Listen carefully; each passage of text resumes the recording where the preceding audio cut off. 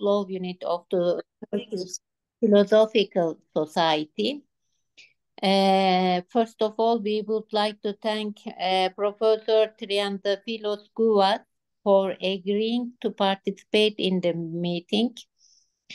I would also like to thank Yahya Berkol Gülgeç for his help in organizing this meeting.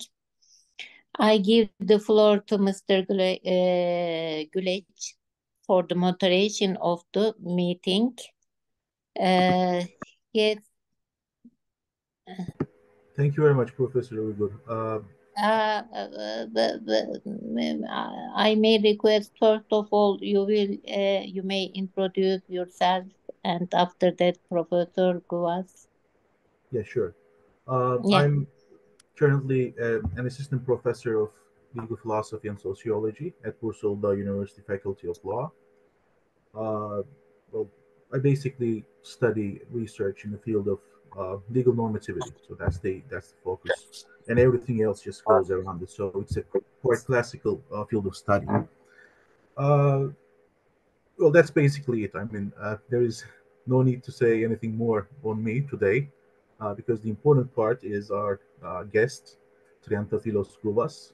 Um, but before I start, I would like to thank the Philosophical Society of Turkey for organizing this event. This is hopefully the first of many, so we will entertain many other guests here and talk about the recent work that has been produced in the field of legal philosophy. So I think that's pretty much a first in Turkey, and also it's an exciting first because there might be many promising opportunities coming out of these discussions. That's what I hope, at least. So I thank Professor Uygur for allowing me to actually establish contact with Professor Gkouvas and organize this meeting. And I hope that it's going to be a joy for everyone participating. Now, without further ado, I would like to shortly briefly introduce our guest today. Professor Gkouvas has a PhD in legal philosophy from the University of Antwerp. The title of the dissertation is The Law's Humility, the Possibility of Meta-Jurisprudence. The scope of the philosophical inquiry prominently includes the meta-ethics, philosophy of law, moral and political philosophy following the finishing of his PhD. Now, his first postdoctoral appointment was at Monash University in the years 2016 and 2017. It was a part of an Australian Research Council research project, which was titled Construing Statutes, the Interaction Between a Statute's Linguistic Content and Principles of Statutory Construction. He was then appointed as a part-time lecturer in the legal theory at the University of Glasgow School of Law in the years of 2019 and 2020. And his responsibilities included teaching at both levels of at undergraduate level and also at postgraduate level. And he currently has a 3-year postdoctoral appointment at Carlos III University of Madrid that involves research in theories of economic and social justice.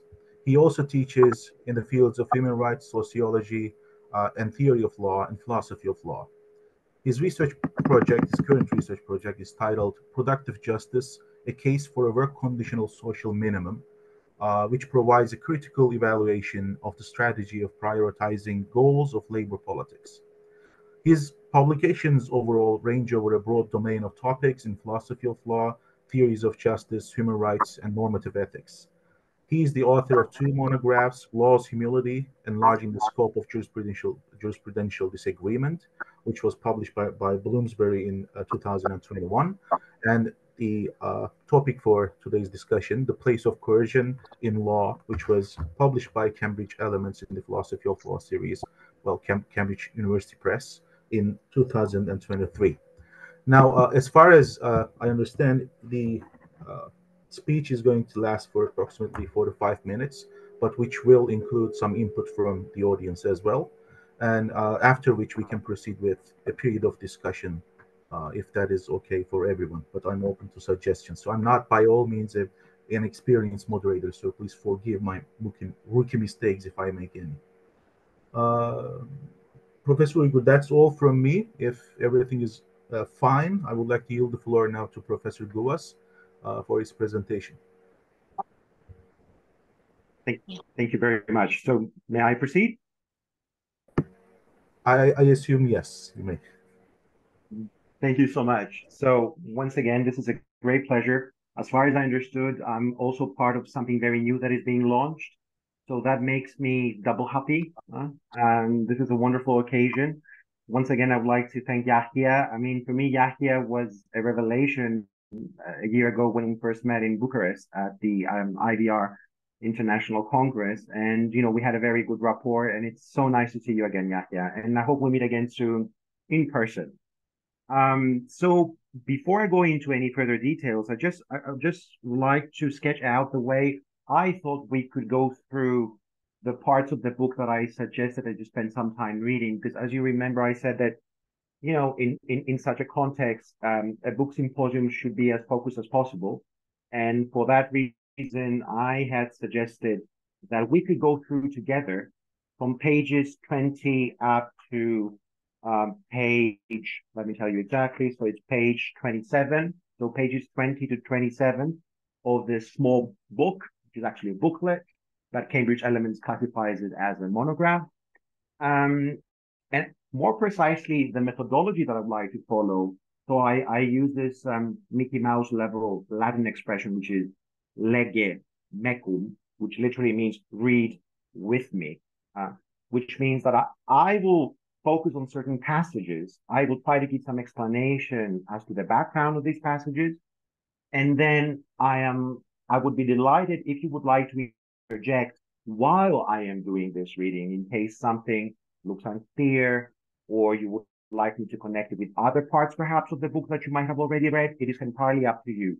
But I think this more dialogical version of going slowly through such certain sentences of these 7 pages of the book is a more pleasant and productive way, you know, of having a discussion.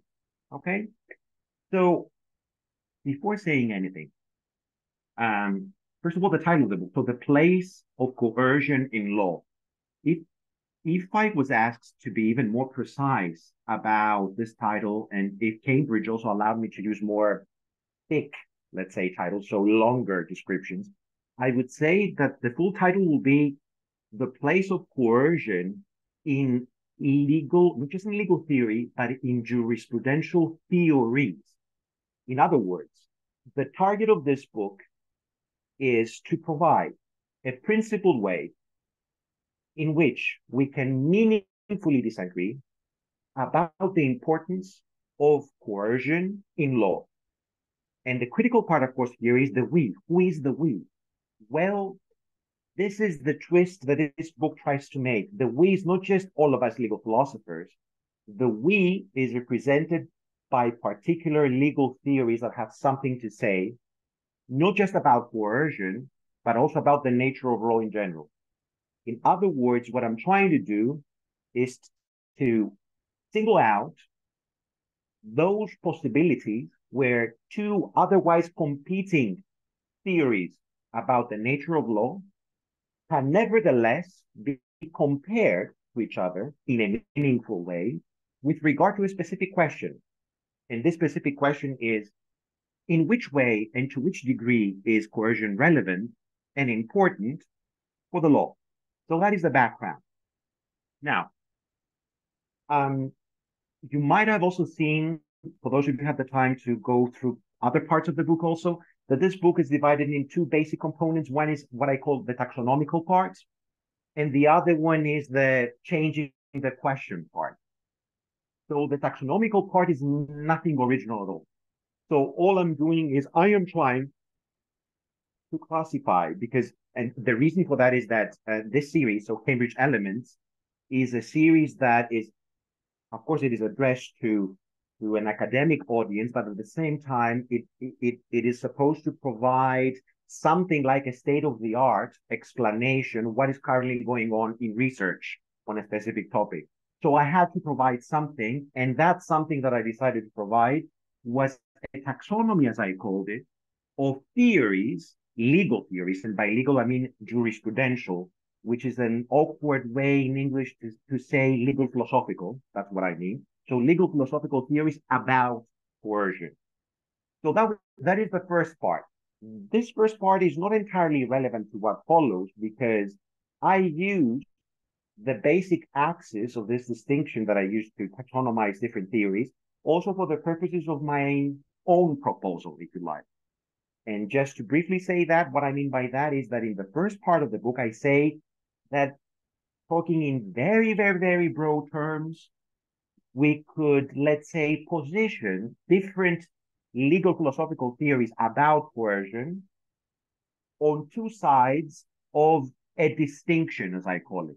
And this distinction has to do with two different ways, I say, in which coercive actions and coercive practices within a legal system are normatively relevant, are normatively compelling.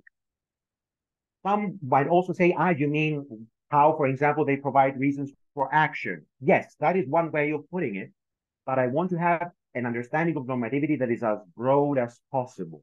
So it's not just about necessarily reasons for action. It could also be about value. It could be about other concepts that certain philosophers take to be normatively basic. For example, duties, obligations, facts about rightness. There is even a new trend now in Anglo-Saxon metaethics that talks about the concept of fittingness as a normatively basic concept. So the whole idea about attitudes and whether attitudes are fitting responses to certain events or situations.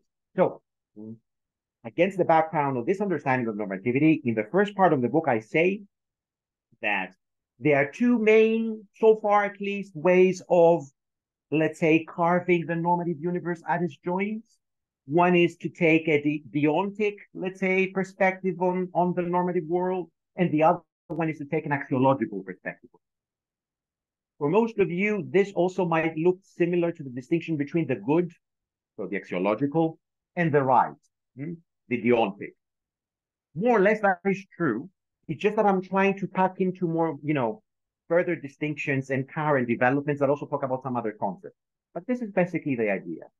And what I'm suggesting there, so I'm grouping different theories on the basis of this distinction. So I'm saying that certain jurisprudential theories talk about coercion as being relevant, as I say, in a deontic way. And certain other legal philosophical theories about coercion talk about coercion in an axiologically relevant way. And then I say that there are different ways, of course, in which you can add further content into this thing. So, for example, a theory can be treat coercion as axiologically relevant by associating coercion with different values, for example. Or a theory can understand coercion as deontically relevant by either associating coercion with the enforcement of rights or associating coercion with some account of legal obligation. So there are many avenues there, okay? But this is the basic criterion of the division. So that's the first part. And I say that this first part rests on a current way of understanding the disagreement between theories about legal coercion, which I say is very, very, very modal in its nature. And what do I mean by that? Well, so far, the way in which in our dominant Anglo-American, Anglo-Saxon way of doing analytical philosophy, which of course is up for debate whether this is the right way, but let's suppose that this is the currently dominant way. So in this context, coercion comes into the picture in the following way. First of all, we take coercion in its form as an adjective, so it's adjectival version, coercive. And we ask the question, so we affirm, law or legal practices are coercive, or they are not coercive. And then we qualify this statement in modal terms. So we might say that law is necessarily coercive, or law is contingently coercive. And all the rest follows from this very basic way of starting to talk about why coercion is important for law. So coerciveness is understood as a kind of a property, if you like, of either legal practices or legal systems, or of course, sometimes individual legal norms. That's a huge topic of discussion on its own, but it's a property. And then we ask, is this property born by legal norms, by legal systems, by legal practices necessarily or contingently? And there you have an explosion of different views, which in my humble view, sometimes they look as if they're either doing what is called hair splitting, so they're trying to split just one hair into two parts, or they seem to be talking about different things. That was my original worry. So my way of going past this model approach, as I called it, has certain challenges, if you like. If I want to go past the model approach, that I cannot do simply within the context of legal philosophy. I need to challenge the very utility of model discussion in general and say, you know what, there is an alternative way of talking about the way things could have been different. This is the model intuition. And this way is also a reductive understanding of modality itself. Because if I am trapped within the model framework, how can I displace that and then start talking about law in non-model terms without defending an alternative vision to the model vision? So that's already challenging. And for that, I owe my entire argument, if you like, to a book that I consider to be one of the best recent contributions on the nature of modality. And this book, which I also mention in the pages I suggested that you read, is written by an American philosopher whose name is Boris Kment. And the title of his book, just to remind you, so I have the book in front of me, it's called Modality and Explanatory Reasoning. It's an Oxford University book that came out, let me tell you exactly when. So it was in 2014. So 2014, Boris Kment, Modality and Explanatory Reasoning. And what Kment does there is he tells you that modality in and of itself is not metaphysically deep. Okay? It's more like a way of using language. What is metaphysically deep are certain comparative relations across different worlds, let's say. I'm not using the word possible worlds because the word possible is already modeled, okay? Across different worlds. And he says that what is metaphysically deep and meaningful is not the expressions necessary or contingent, but something that lies underneath these expressions, which is not in itself genuinely modeled. So that's one thing. That's the thing about modality in general, the big picture. On the other hand, another challenge that I had is how I could replace this very ordinary way of talking about coercive legal systems or coercive legal norms in a way that doesn't put me in the blameworthy position of having to defend myself, that I'm simply changing the topic of the discussion. This is always my worry. Am I changing the topic here? Am I saying something that is completely unrelated to what has been said so far about coercion in law? So for that reason, when I try to do that, I always try to begin in the most naive way possible.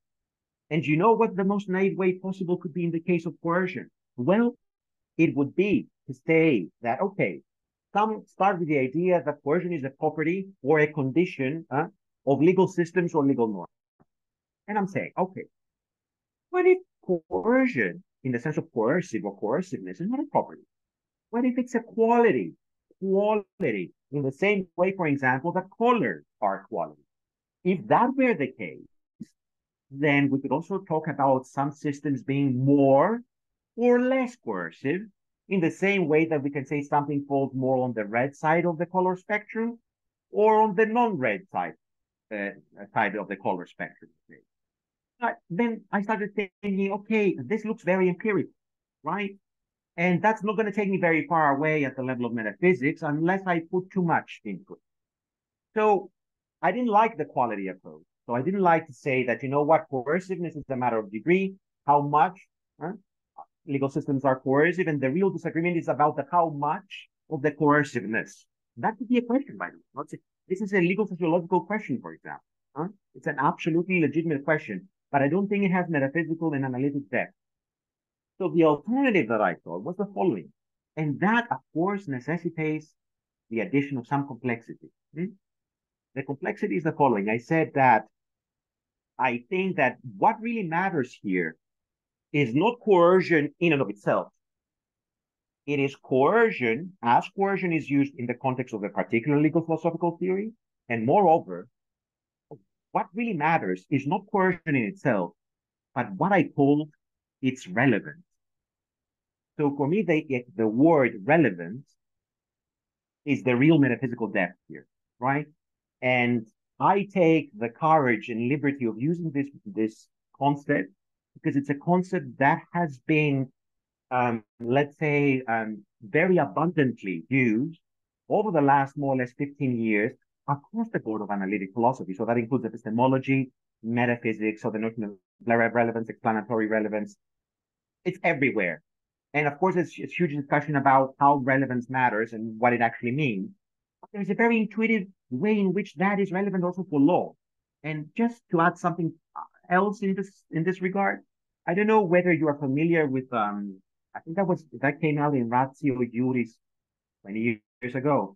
There was an article by Nikos Stavropoulos from Oxford called the legal relevance of coercion or something like that. So this expression has been used before. It just as Stavropoulos, approached it in a non-metaphysical way through Dworkin's view of coercion. But it's already there. I mean, it makes sense to say, okay, is that really relevant for law? So that is the question. Now, I say that this question, which can be answered through statements. So coercion is legally relevant in this particular way. In which particular way? Well, from the first part of the book, I already have the two ways in which it can be legally relevant. Coercion, for example, one theory might say, is relevant in a specific deontic way. Or another theory might say, coercion is relevant not in this specific deontic way, but another specific deontic way. And another theory might say the same about the axiological way in which coercion can be relevant. So, for example, someone might say that coercion is relevant in legal systems because it makes it more likely that social peace will prevail. By the way, this is the opinion of Kenneth Einar Thema in his latest book about coercion in law. This is what he actually says in the very end, that it is a condition for the maintenance of social peace. Okay, this is a typically axiological statement about the way in which coercion becomes legally relevant. Now, I say that this is exactly the type of statements that we should take up when we try to understand why different theories disagree with each other about this issue. So the disagreement is something about the notion of the relevance of coercion in law. But in order to make things a little bit more interesting, and in order for me to be able to make comparisons between theories, I took a step further and I said the following. Okay, these are statements about relevance. And these statements can be true or false, depending, of course, on your criteria that you use.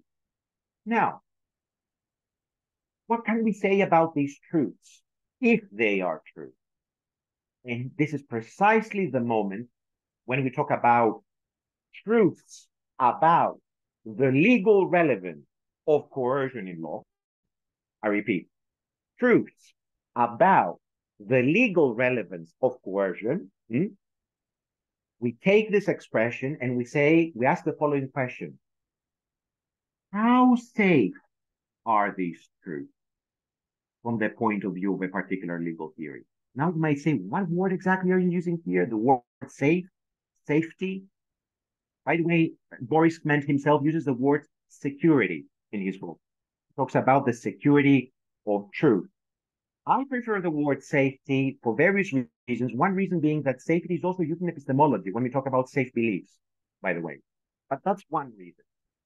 That being said, if you don't like this word, there is another way to more or less express the same idea. And this is the following.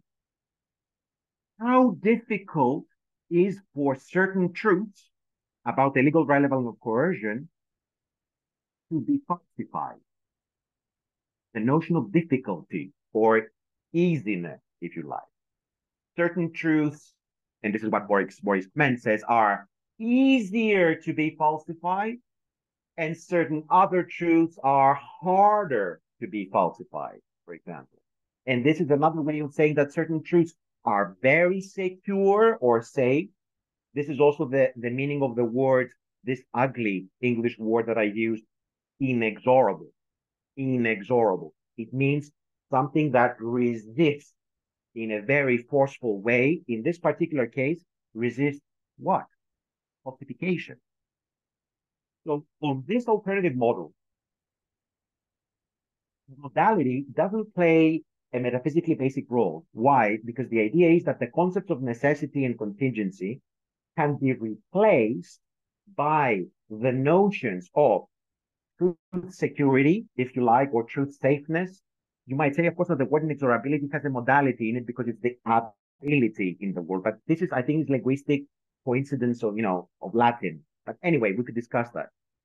So one is truth security, and the other is what Kment in his book, and what I also apply in my book, calls the notion of distance or departure from actuality. So the idea more or less is the following, that a certain truth is very secure, a truth about anything is very secure. This is a way of talking about necessity in this time. So very secure means necessary, just that you make it a matter of degree instead of a matter of either or. It's either necessary or contingent. No. Here we need gradation. So the idea becomes a truth is very secure, safe, or difficult to be falsified. Farther you can take it from the context of actuality, where this truth still remains there. In other words, it resists falsification, regardless of whether you, in a metaphorical way, you take this truth, you take it outside of the actual content, and you place it in another world that looks so different from our actual. And nevertheless, the key here is the nevertheless.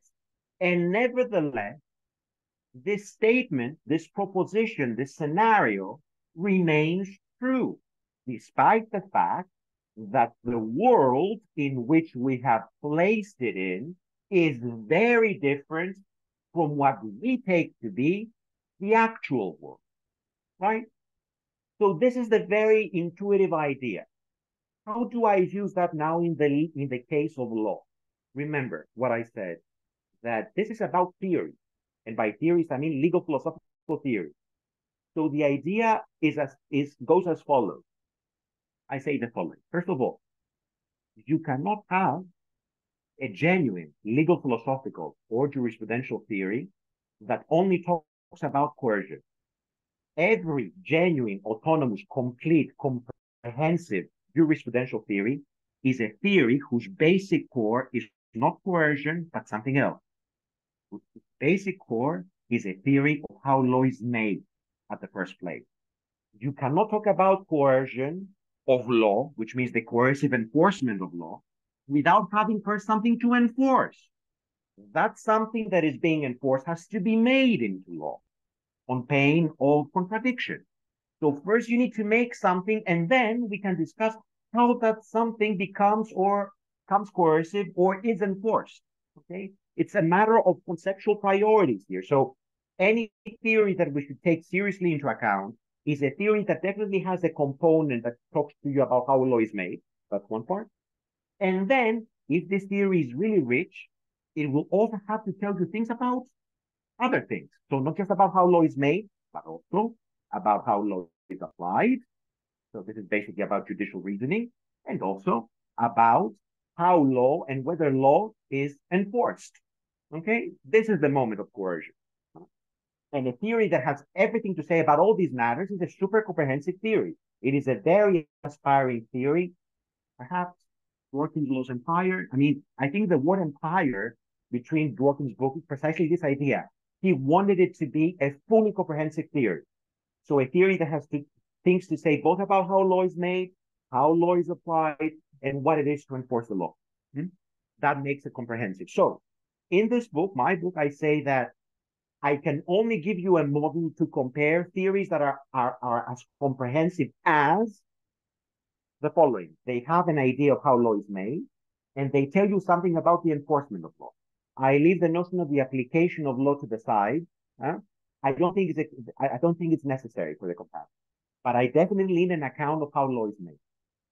And here's what I do in this. I say, okay, we have two theories that are in disagreement or discussion between them.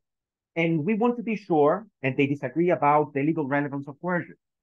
And we want to make sure whether their disagreement is deep, meaningful, and more importantly, is there a way that we can make progress on this disagreement? In other words, is there a way to bring these two parts closer to each other by filling in some gaps or by suggesting some adjustments in either theory? That's the point of dealing with disagreements, to eventually resolve them, okay? So I say that, let's suppose that we have two theories, and we want to compare them. We take one theory, and we take this theory as our point of departure, conventionally. We just pick one, a comprehensive theory. And we say, okay, let me treat this theory as my point of departure to make any other comparison. What this book says is that there is a way to see, for example, first, how this theory sees coercion in the following way. You take that part of the theory that talks about how law is made, you regiment it in a way that I explain in the book to be almost synonymous with the notion of legal actuality. There is this part in half of the 7 pages that talks about this.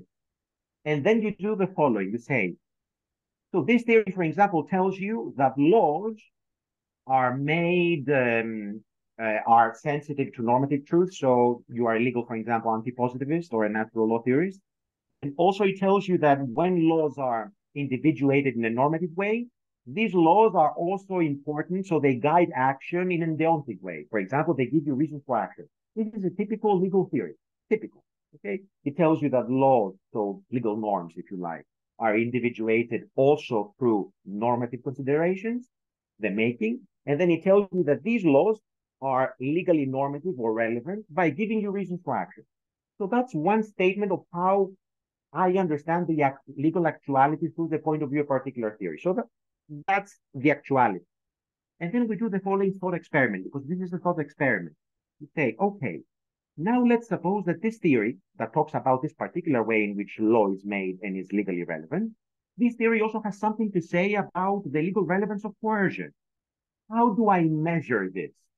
How do I measure the security of the truth of statements that this theory makes about the importance of coercion?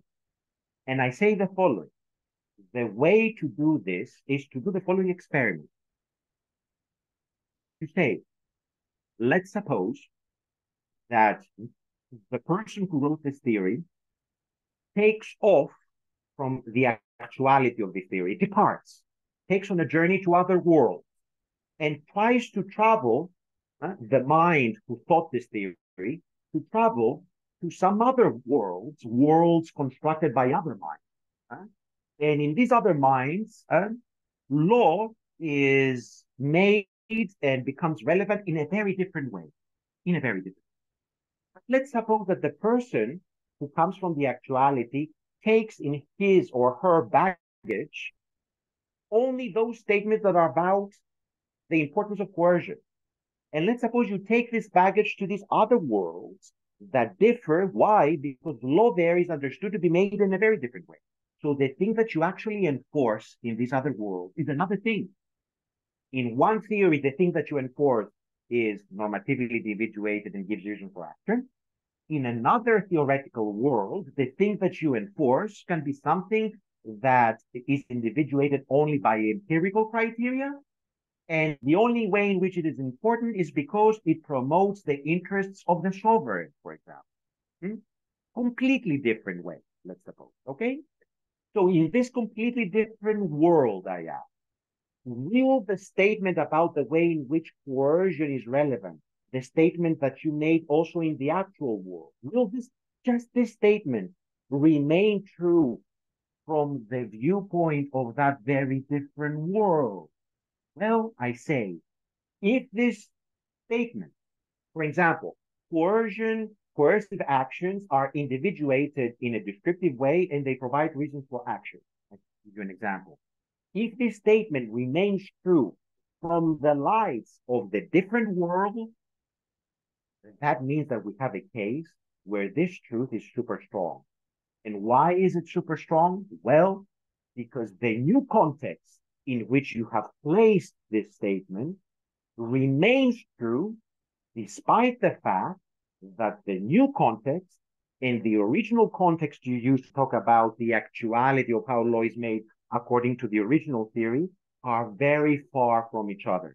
I will not go into any details about how to explain the far. There is something that I say that also Clement says, that we understand the distance in terms of certain parameters. So, for example, two different worlds conceived by two different jurisprudential minds are more similar, so less different, if, for example, they share the same metaphysics.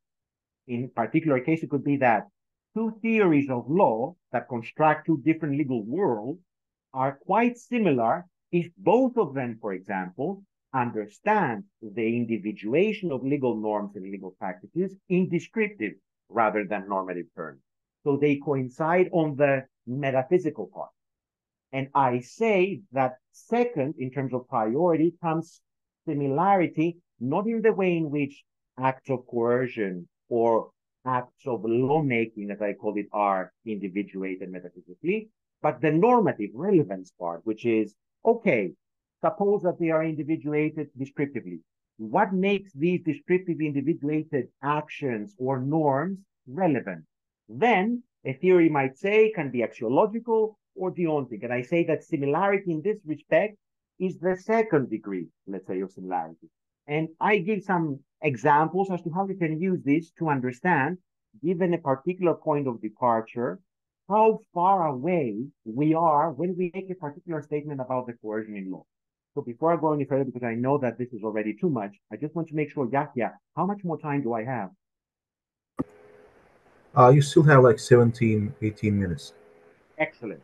Because I think this is the moment, after having said all these things, after having inserted all these different parameters, after having done all this name and term dropping on you, which is, I apologize in advance, that might look aggressive on my part, that I'm unloading all these concepts, just that I'm trying to condense everything into a few sentences. So what I'd like to do for the rest of, let's say, 60 minutes more or less, is to read with you some of the sentences that I have singled out from the 7 pages I suggested that you read, and try this time to interpret these sentences in the light of what I have said so far. Is that okay? So let's do this. So I don't know, in case you don't all have right now in front of you the PDF version of the book, it would be possible, perhaps, if someone has a share screen license, to upload the PDF of my book for all of you to see, so that you can also see it on screen. I mean on the room screen. I don't know, Yahya, what do you think? Should we do that? I think some people will have the PDF and some others won't, so it will be useful if we could do it, but I'm not sure how. Can I share? Do I have the license? Because I don't think I have it.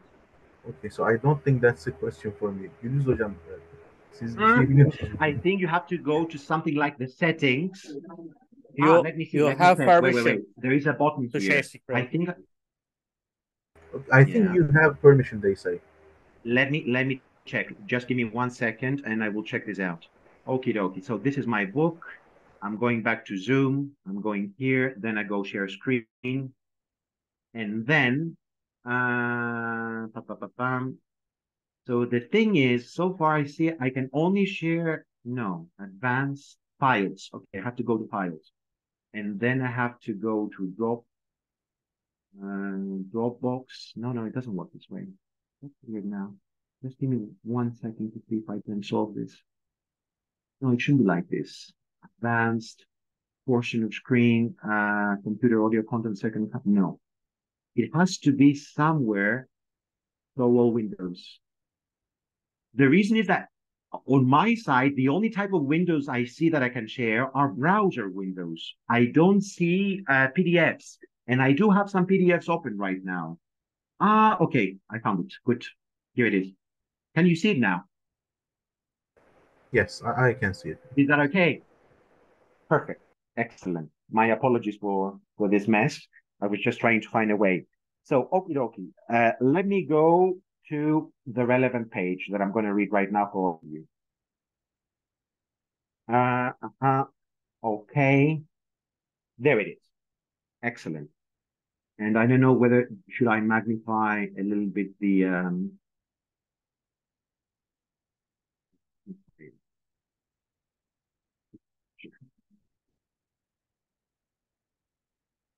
this, no.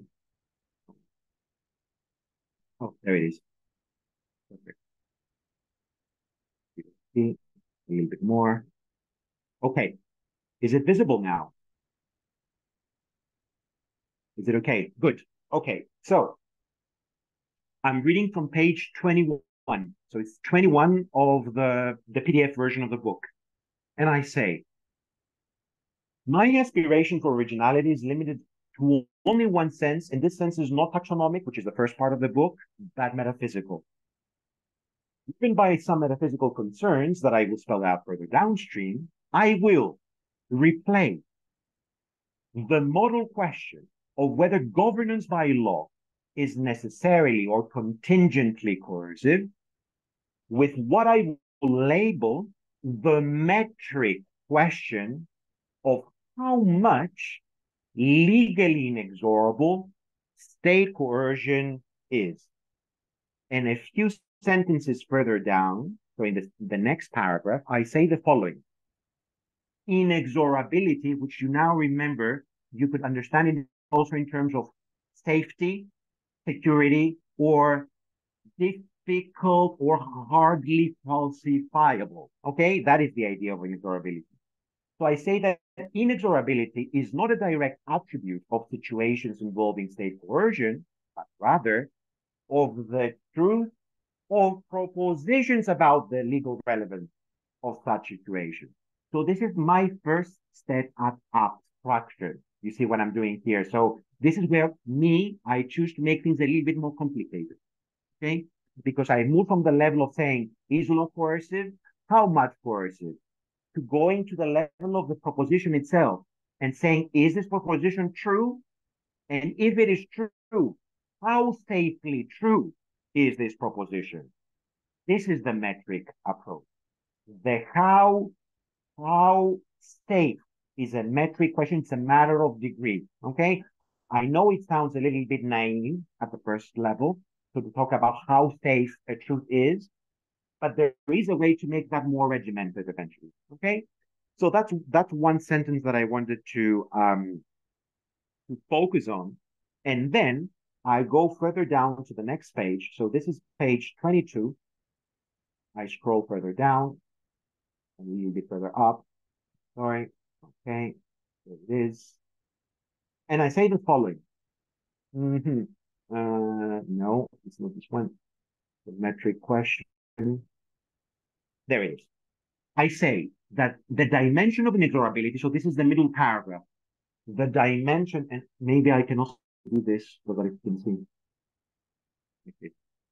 The dimension of inexorability is often expressed by way of asking ourselves, how difficult would it be for the proposition that state coercion is relevant in this or that way? And now you know that this or that way means in an axiological way or in a deontic way. Okay?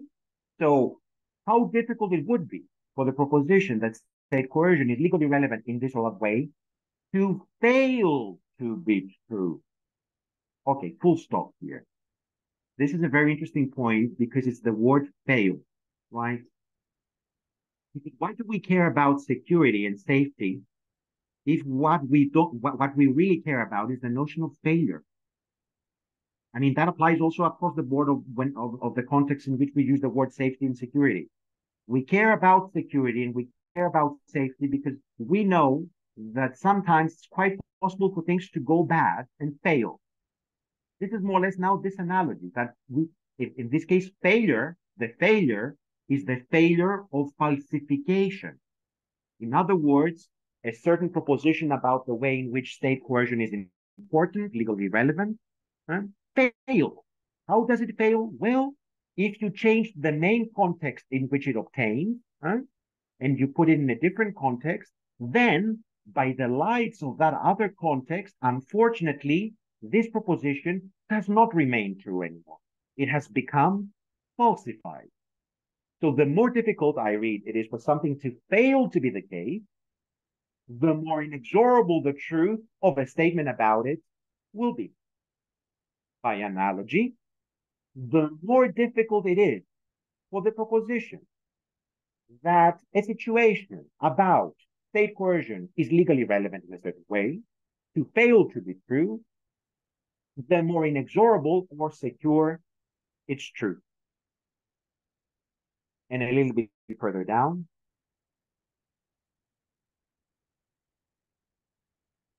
here, I say, more generally then, for any true proposition P or pi, how easily this proposition could have failed to be true depends on how great, here comes the metric now element, how great a departure from actuality is required for this proposition not to be true anymore. So we move from the idea of safety to the idea of distance, or if you see it as an action, departure. Think of it as traveling. We are traveling with our mind. We travel from one world into another world. One world understands law, the making of law in a particular way, and another world that is more or less far from our world understands law to be made in a different way. And once we travel from the original actual world to that other world that is farther away from us, what we take with us in terms of baggage, if you like, is certain statements that we also made in the original world, and we simply want to carry them with us and test them in the context of the other world where we have been.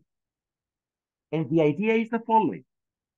If the distance between the two worlds in which we travel, so I begin from actuality, always actuality is the point of departure, and actuality is always defined conventionally in this case. Actuality is whichever theory we take as our point of departure. You see what I'm doing here? I'm not talking about actuality as the real actuality, because we don't know what the actuality of law is. We suppose that certain theory is the correct theory. Then we say, okay, let's take Dworkin's theory, for example, as the actuality, okay? The actuality of how law is made. And remember, Dworkin says that both legal norms and also coercive practices that enforce legal norms are understood, are individuated in completely moral terms, right? And also he says that both legal norms, but also the coercive decisions of lawmakers and law enforcers, they provide reasons for action. He says that. So this is his world, okay? And then we want to see how certain statements of Dworkin about the importance of coercion in law, how would the statements do if we changed what? The context in which we understand how law is made.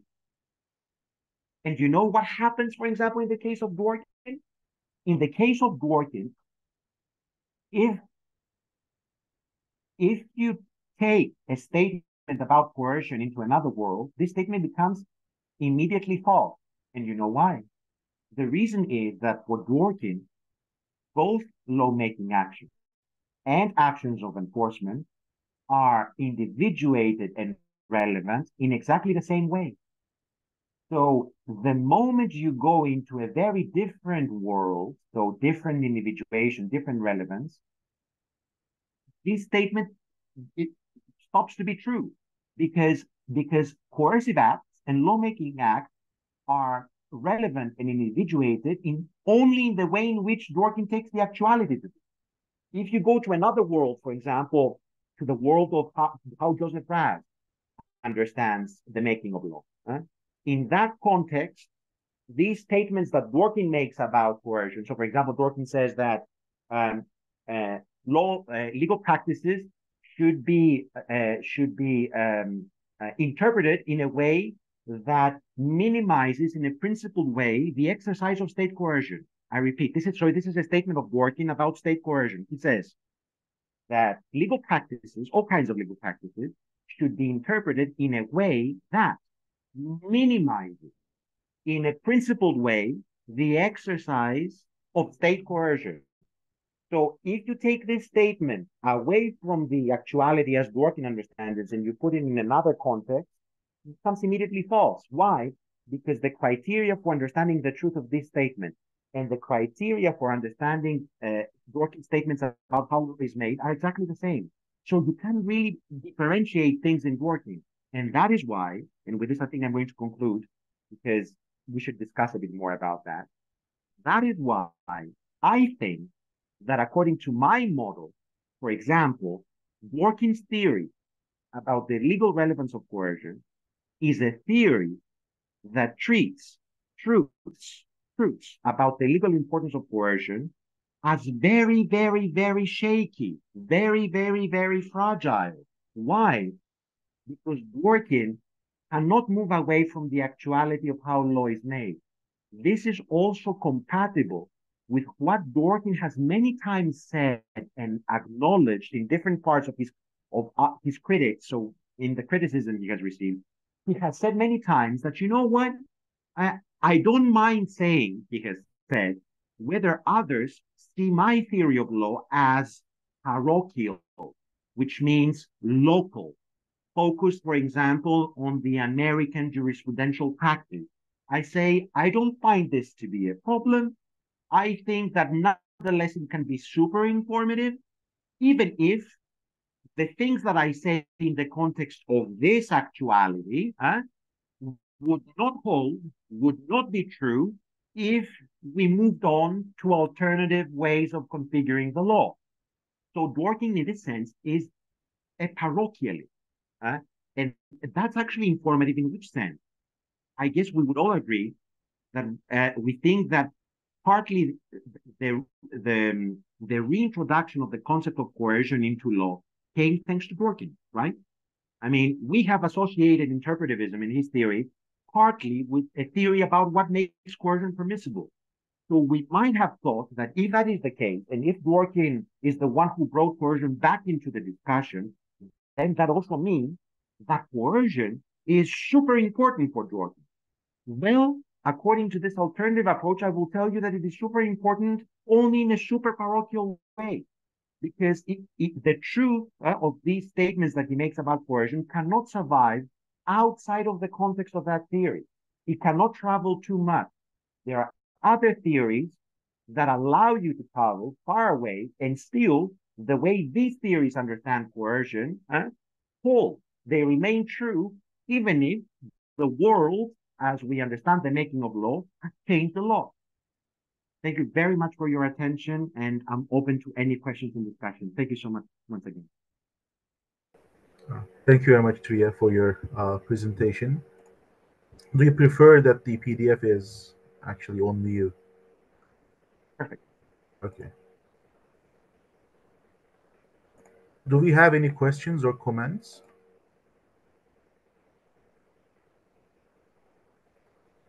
Just a second. By the way, part of the questions could be also if you would like me or you to read or focus on a particular sentence, by the way. That could also be the case, not just a question, but a specific sentence. Abdullah, please. Hello. Thank you very much for the presentation. Can you hear me? Yes, I do. I can hear you. I actually could read just the 7 pages that you recommended. So okay. My questions are much more explanatory. So perfect. Could you follow? Would you guide me in the specific parts that you want to talk about? Actually, you explained it a lot. I'm sorry, sorry, I'm interrupting, but can you also please very briefly introduce yourself before? Okay, my name is Abdullah. I'm a PhD student under Professor Gülgeç. I'm writing my PhD thesis on topic of progress in philosophy of law. Actually, I'm very interested in your work because as far as I know, you're interested in the same topic. So my question is kind of relevant. My second question, actually. Yes. My first question is, I couldn't quite understand the difference between the modality or like the contingency and necessity talk. And the metric approach. It feels like it is the same thing. Like, safety principle in epistemology, like they are talking whether our knowledge is safe or not. So it's like the same thing, but I don't quite get the difference between these things. Like I actually don't think you have to distinguish between them. Abdullah, excellent question. Yeah, this is the first question, actually. The second question, yes. I feel like it's still explanatory because, as I said, I couldn't read the full book. The question is, it feels like, no, actually, I gotta ask another question if it's possible. Because absolutely. You make a distinction between actuality and theories. Not a distinction, actually. I feel like there's a distinction between theories and actuality. And I feel like theories are trying to explain actuality, but you say there's an actuality that is actually coming out of the theory itself. I don't know if we are able to, it feels like they're lapsing into each other. These are two different categories. This was the second thing. I'm asking whether it's possible to distinguish these two things. My final question is about, actually, it is related to my PhD thesis too. I'm asking whether, what's the aim or value of jurisprudence? Why should we actually follow your suggestion that we adopt your metric approach instead of the model? Because it feels like you're assuming that we actually have some kind of understanding of the value of jurisprudence. And that's why I say all the rest. These are my questions. Thank you very much. Thank you so much. I mean, amazing questions. So to your first question, well, there are things and things to be said. For example, you are absolutely right that in the epistemological context, the analysis of the word safe and safety is treated as a model notion, right? And what do I mean by that it's treated by model notion? So you analyze safety in terms of possible worlds, which is itself a model concept. So what is possibly the case? Now, as I said, I relied on Clement's approach, which he insists that his approach is actually reductionist. So in other words, he tells you that he wants to replace the model with something that is not a model. If you ask me, I will tell you that I don't find the answers he gives in his own books very convincing, but I have another approach that you might find appealing as to why this account is not genuinely model, but something else. And this has to do with the following. What if, instead of talking as I did in terms of necessity and possibility, and then, of course, I talk about the difficulty in something being falsified. Okay, so I use this expression, or the notion of security, or the notion of inexorability. Well, my best way in trying to convince you that this second way is not genuinely model is to tell you that the way that I see, metaphysically speaking, these new terms, so inexorability, difficulty in falsification, are as dispositions. And that opens up into an entirely different metaphysical domain, which is not the domain of modality. So it's in the domain of powers and dispositions. And there, in that domain, actually, the idea is that modality is always reduced in terms of disposition. So the notion of how easy for something to be the case. For example, think of terms like fragility. So those metaphysicians who take disposition seriously They don't tell you that these are models. They give sometimes model descriptions of how they work, but they think that their nature is primitive. Okay? They don't tell you that they are themselves model, because they're not about possibility. Okay? One thing is to talk about something, let's say, being that something breaks easily, and something else to say that it is possible that it will break. Okay? The second is model. The first one, according to the orthodoxy, at least in the discussion, is that talk in terms of dispositions is not the same as talk in terms of possibility. Okay? Of course, this is open for discussion, and so it could be a perfectly legitimate objection on your part that, at least within the context of this book, I haven't convinced you enough that I'm really departing from the model, let's say the model content. Even if that is the case, I will tell you that at least what I have done, even if it doesn't look very different from model, is to replace the words necessity and contingency with another family of words that I think in the particular context is much more intuitive, and it also helps you to describe different theories in a more joint carving way, if you like. So that will be my answer for the first question. Coming now to your second question about actuality and theory.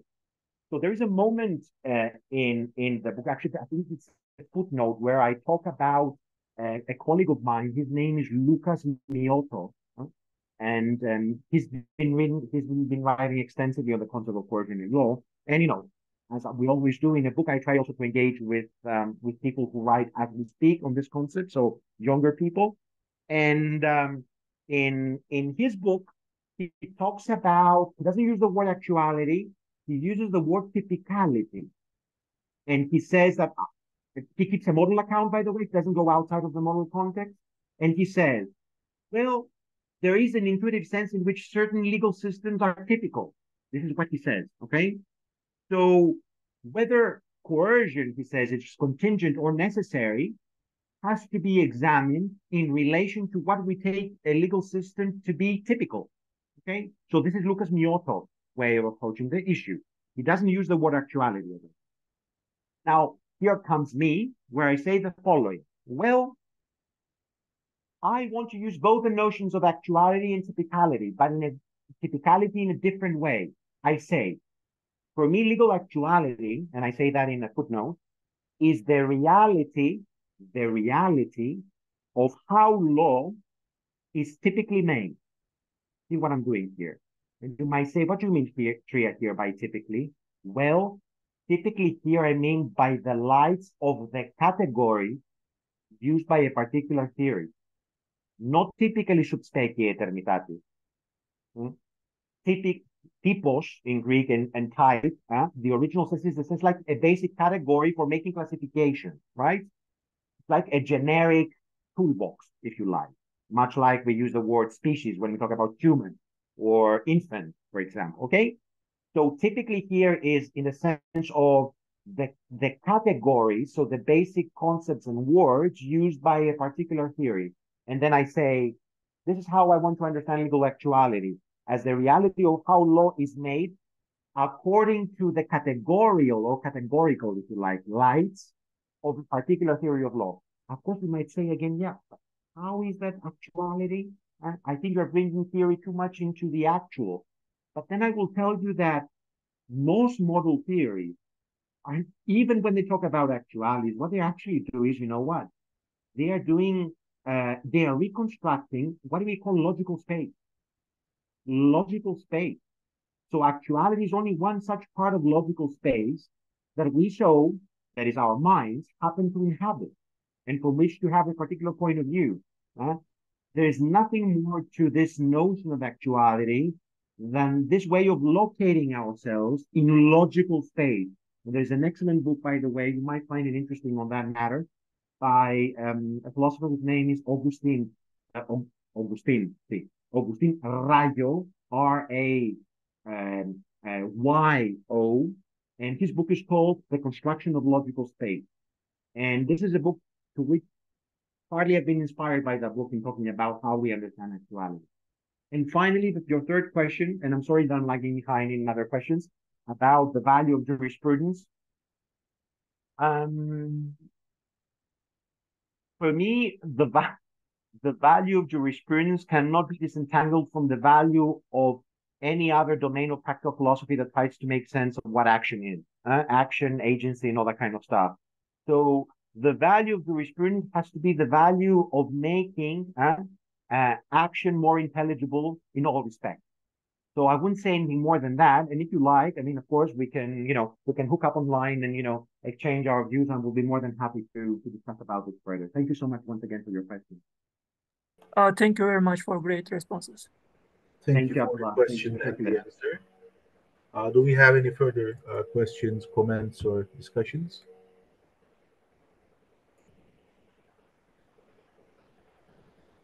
Okay, I think there is one written question, Triya. Okay. Do I need to check the chat box? I think so, yes. If you prefer, let me, because right now there it is. Okay, let me go to the chat box. Okay, doc.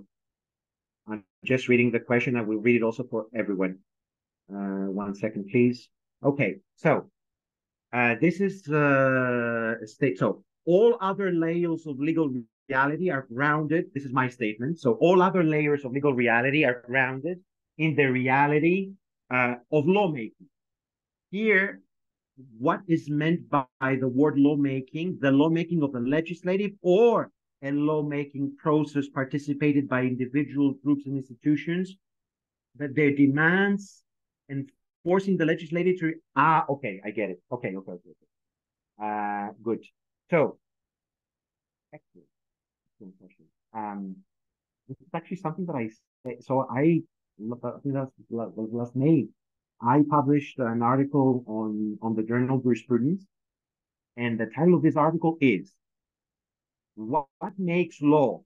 and then in italics, law. So I italicize the second word, law. So what makes law law? Categorical trends in analytic legal metaphysics.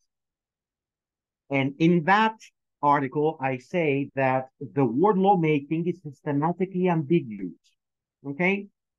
And it's systematically ambiguous, not because of anything having to do with how lay persons understand lawmaking, but with how legal philosophers understand. And there is actually, there is also an analog you can find in more general metaphysics, where, for example, there's been an explosion of what they call building metaphor. So in other words, grounding, realization, multiple realization. These are metaphysical relations that certain philosophers want to treat as something like building something out of something. Now, lawmaking, you could also understand it as building something out of something. And of course, you might say that legislation is also the same. I mean, literally, legislation is the more Latin version of the word lawmaking, which is the more Germanic English version of the word. Now, of course, that is possible. But I say that it is better to keep the word legislation in its ordinary sense, so as the empirical procedure, let's say, of promulgating particular laws, in particular, let's say, institutions, so it could be a parliament, or what have you, okay, so legislation. And then I have reserved the word lawmaking from something more abstract. And this is the idea of how law is made from something that it is not law itself. So this is the building metaphor that, for example, a brick is not in itself a house. Once you put many bricks together, you make a house. The house is made out of the configuration of the bricks. It is not a brick itself. It comes from them. It is built through them and perhaps by them, also with the help of the builders. Okay? So the way I understand lawmaking and lawmaking fact in this particular book is much more abstract, and it is similar to these metaphysical relations that I already mentioned. So, for example, the language of grounding. For example, there are many legal philosophers as we speak that try to understand how legal facts, that's the language they use, are grounded in non-legal facts. this is a case of lawmaking, according to what I want to say. So legal facts are made by non-legal facts. So the way I use the expression lawmaking here is in this very, very abstract sense. I hope that makes some sense. Thank you very much for the question and as well for the answer. Do we have any further questions? If not, I have one, but I'll wait for other participants first and then ask if I have time. Why not, Yahya? Come on. Okay. Shoot. Okay then. Now, Tri, I'm kind of baffled actually, both by the book and by your presentation. But your presentation made things much clearer for me. That's for sure. I don't know which one I should start with, but let's start with this one. Now, and I'll ask like these small questions, and if you can answer, then I'll just move on with more confidence. Now, this worlds, the actualities, let's call them as you do. These actualities they need to be similar in some way, right? While judging the inexorability of truths about legal relevance of coercion, these different worlds that we travel to, although they are different, they should be similar in some ways, or not. I mean, similarity and difference are, if you see them as in spectral terms, so as a spectrum, it is a matter of more or less. So the farther you go, the less similar, or the farther you go, the more different. Up to the point, by the way, that's the one interesting point that I don't touch at all in the book. It is also possible that you can arrive in a world that is unrecognizable from the lights of your point of departure. It is as if you are going into another parallel universe, if you like. Yes. Okay. Yes. So that's the metaphor, if you like. Okay. So yeah, but it's also acceptable. Like you can also travel to an unrecognizable world or thing, but in that case, the truth would be highly inexorable. Is that correct? Well, if it's what takes to falsify the truth. No, because why? Because here's now the interesting thing. But for that, I have to start also from modality. In model discussions, so those who take modality seriously, they don't only talk about possible worlds, they also talk about impossible worlds. So what a modelist would refer to as an impossible world is the unrecognizable world I've just referred to. Okay? Now, there, in that context, the idea is that in impossible worlds, necessity breaks down because we move into the realm of absurdity. This is the notion that they use there. The notion, this is absurd anymore.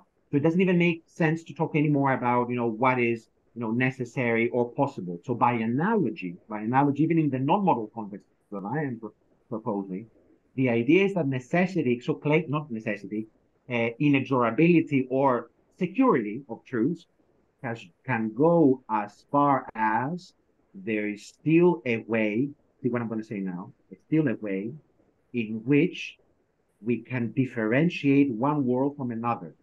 And in order to differentiate a world from another, you need a common respect. Something is different from something with respect to something, a measure of comparison. If you also lose the measure of comparison to say how different it is, for example, black is very different from red. Why? Because they lie on opposite sides of the color spectrum, right? But we're still talking about color. We are still talking about color. If we travel so far away, that color stops being a respect of difference or similarity, everything breaks down. It's another universe. Welcome to a new world. Start everything from scratch. So in that case, in order to determine the level of inexorability of truth about the legal relevance of sanction, we would start with a legal theory and then move on to a specific one, yes, and then move on to perhaps another legal theory. Correct. But can we say that perhaps never to a physical theory. To a physical? Yes, like physics, a theory of physics. Okay, now I get it. So you mean that our traveling, wait, that's very interesting. So you're saying that traveling is not traveling across different legally configured worlds. You're talking about traveling from legally configured worlds to non-legally configured worlds up to the most basic atomic level. Is that what you're saying? Yes, I mean, is that possible? Like, is that a route that we would take in order to determine the Well, inexorability? not in this book. Yeah. And the reason has to do with the following, Yahya. I mean, what you're actually describing is what we call a grounding chain, right? Mhm. So something more fundamental. So if you like, other worlds that are more fundamental. So for example, the most basic quantum physics, I don't know what that is, okay? And the super non-fundamental, by the way, I also think that fundamentality is a metric notion, but that's a topic for another discussion. So the very less fundamental, which is the legal, and perhaps above the legal is also the I don't know, the institutional, and then something else, even less. So in this case, so grounding, which operates vertically, there is an issue there because the whole literature on grounding and what is more fundamental than what was developed in terms of the reaction, or if you like, rejection of the notion of supervenience. If you remember, supervenience is that relation that you understand in terms of differences. So would moral facts be the same if physical facts were different? Right? Yeah, but And before this, we get carried yeah, away, actually, I understand your point. But all I need yes, is that we're not moving vertically, but horizontally, right? I mean, in your suggestion. yeah, Okay. So if, for instance, a legal theory requires every single legal norm to be coercive, correct, let's say backed by sanctions, then yes, we will move on to another another theory. theory where this is not the case. Mm-hmm. Uh, Maybe from all other aspects, these two theories will be very similar, but from this aspect, they differ. Therefore, the level of inexorability of the truth about the legal relevance of sanctions in the first theory is it's not safe. Let's call it basically. Mm. Is this true? Because it would only Okay, take a small divergence. okay. But Mm-hmm. since whether legal norms or law should be coerced or not, should be coercive Mm-hmm. or not, Mm-hmm. is it's initially a question about what the law is. Huh.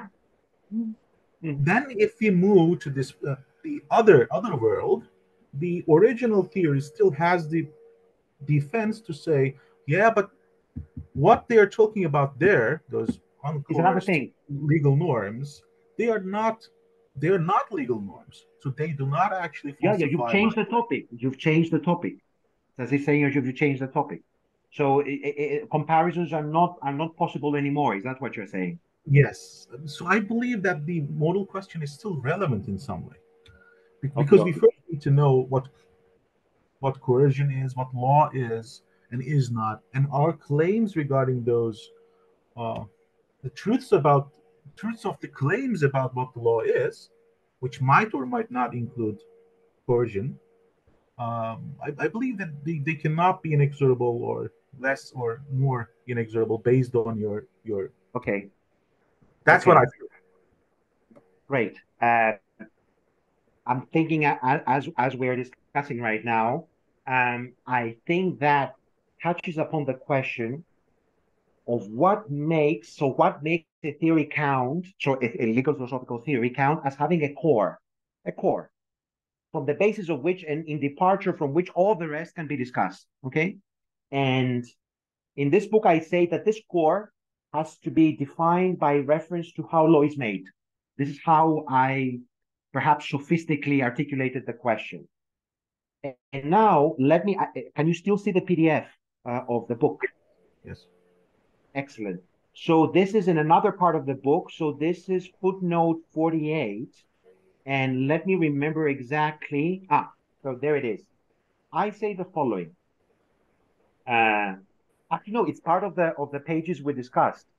So I say a very plausible worry about the way the metric approach understands the requisite measurement, so the comparison, is that it doesn't make any sense to treat governance by law as a whole, or equivalently a typical legal system, as the point of legal actuality from which we start the measurement. The reason is that unless we beg the question whether governance by law is coercive, which is what you're actually saying, we cannot assume that the reality, actuality of such governance can be wholly described in a way that makes no reference to coercive practices as parts of its actual operation.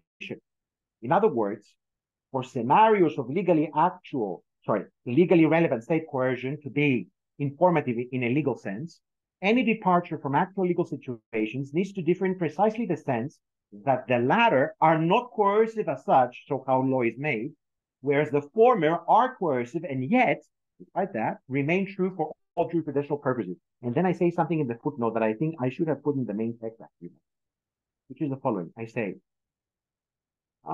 here it is. So, of course, so this is footnote 48. This is not to say that coercive laws, remember, you began with this idea that laws are inherently coercive, right? So that the original, perhaps, I don't know, imperative theory of laws also, the Austinian. So coercive laws, that is laws backed up by the threat of sanctions, this is not to say that this cannot be made coercive or that the laws thus and so made are not judicially or administratively enforceable. They are made coercive, but they are not made coercively, although they are coercive and enforceable. So I play with this distinction here, and I say, and of course there's a moment here where I can still bite the bullet, because I say the following: the latter, so the case, the latter concerns the content and the application of the law, not the creation of the law. And then I say, at any rate, even if we assume that there can exist legal systems where the making of law is nothing over and above the coercive direction of particular actions by the particularized edicts of the rect. This is a view, by the way. I'm not saying this is not a view. I remain confident that I still have most analytic legal philosophers on my side when I suppose that lawmaking involves the creation of something general, and that this generality cannot be metaphysically accounted for by the way coercion or potential coercion works. In other words, and here I could bite the bullet.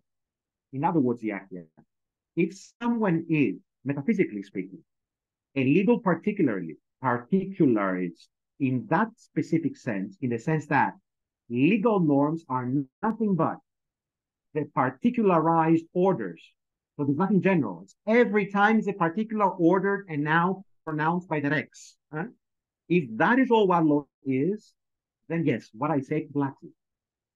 I'm just saying that I take this to be a marginal view, and precisely because the aim of the book is to compare theories that are already on the market, I've seen that these theories, in their exhaustive almost generality, they begin from the idea that the content of the law is general by its nature. And I say that if it is really general by its nature, regardless of how we understand its generality, then this understanding of particularism cannot fit into the picture. But of course, this is part of the, like every model, this is a model, by the way, but I prefer, every model has limitations. So it cannot represent any type of possible disagreement. And that is actually, that brings me back to the question of Abdullah about the value of jurisprudence. Perhaps one of the values that we are still missing is, can we construct a way to bring everyone on the same table, coming from any possible understanding of how law is made, and still, because that's the challenge, make sense when we disagree with each other, instead of simply saying, no, that's not, you see, as if we're talking past each other.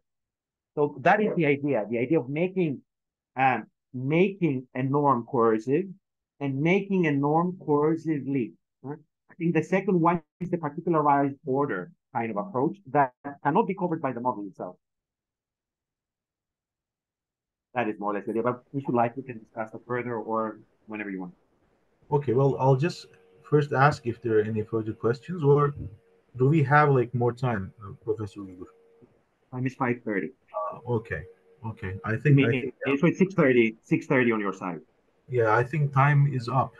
That's the information that I just received. But if there is another question, Well, I have some other things that I would like to discuss with Tyria, but there's no reason to do it like online and here. We can message each other later on. Yeah. So, Of course. so I'll wait for any other last question, and if not, we will just conclude the meeting. Yeah. Thank you. Okay, I see no other questions. Tyria, thank you very much. It was very enlightening and very exciting discussion. Pleasure was all mine. Thank you so much for honoring me with this And invitation. I would love to continue this discussion with you later. Absolutely, whenever you want. You and me with a cup of coffee. Okay, yeah, hopefully. Okay. I'll be around in England soon, so maybe we'll arrange something. Currently, I'm in Spain, but we will find a way. We will find a way. They are close by. Thank you very much, everyone. Thank you very much, everyone. Bye bye. Have a lovely evening. Bye bye. Thank you so much. Bye.